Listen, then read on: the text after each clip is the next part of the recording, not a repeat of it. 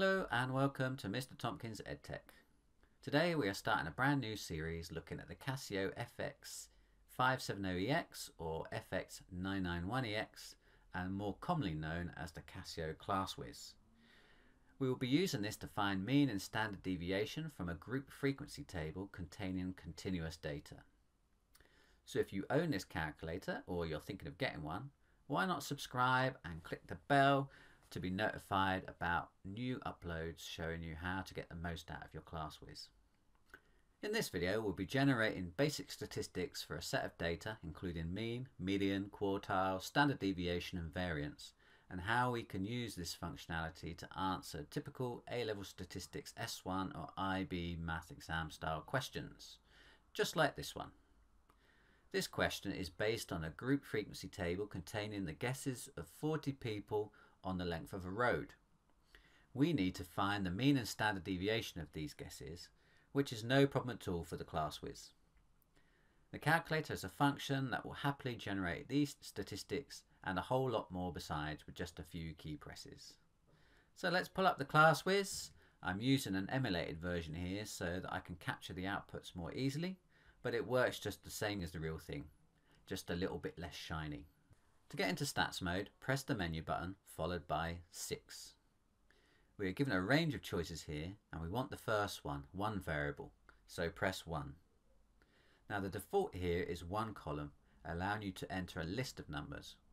We don't want to type in all 40 numbers individually, so we need to tell the calculator to add a second column for frequency. We can do this easily enough by pressing the shift followed by the setup key, the down arrow and 3 for statistics. Press 1 to turn frequency on, and you can see we now have the right setup for a frequency table. The first column is for our L values, but our table has ranges for these and the calculator only wants one number. So we're going to use the mid value as estimates for each, which we can find by averaging the upper and lower class boundaries for each group. Now when calculating these, it's important to first consider whether the data is discrete or continuous, and how the values were rounded up or down. Now the values of L represent distance, which is a continuous quantity, and we are told that we've rounded it to the nearest kilometre. So the first group, 10 to 12, actually represents all the values of L between 9.5 and 12.5 kilometres. So the average of these is 9.5 plus 12.5 divided by 2, which gives us 11.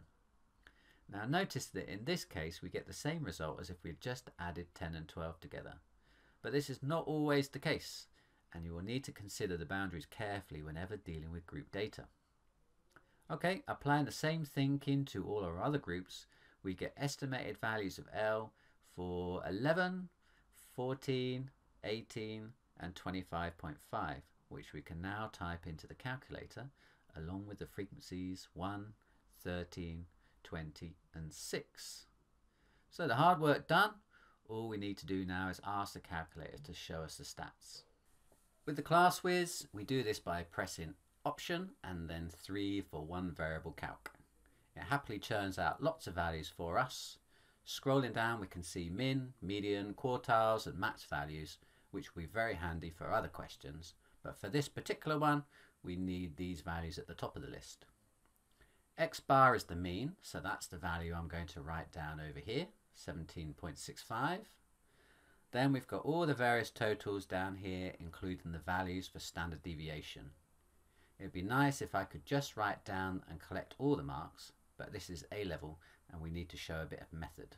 The first value I'm going to write down is sigma f, the sum of the frequencies. Now on the Classwiz, this is given by n, the number of elements. So sigma f is equal to 40. Now sigma fx is given by the one below, sigma x, equal to 706. I'll also need sigma fx squared, which is the next one down, 13,050.5. Now I want to show enough method to make sure I get all of the available marks, so I'm going to sub these three values into the standard deviation formula. So 13,050.5 divided by sigma f, which is 40, minus the square of the mean, so 17.65 squared.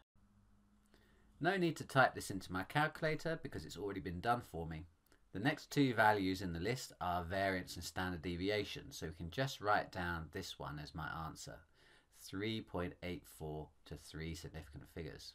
Now our value for mean and standard deviation are only going to be estimates, as we have used the mid values rather than the actual guesses to calculate with.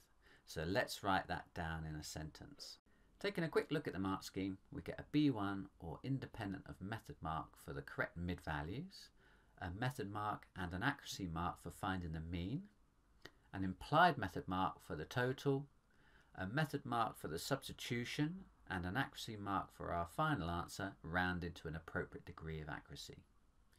A final B1 mark is for realizing that the use of mid values means that these are estimates only.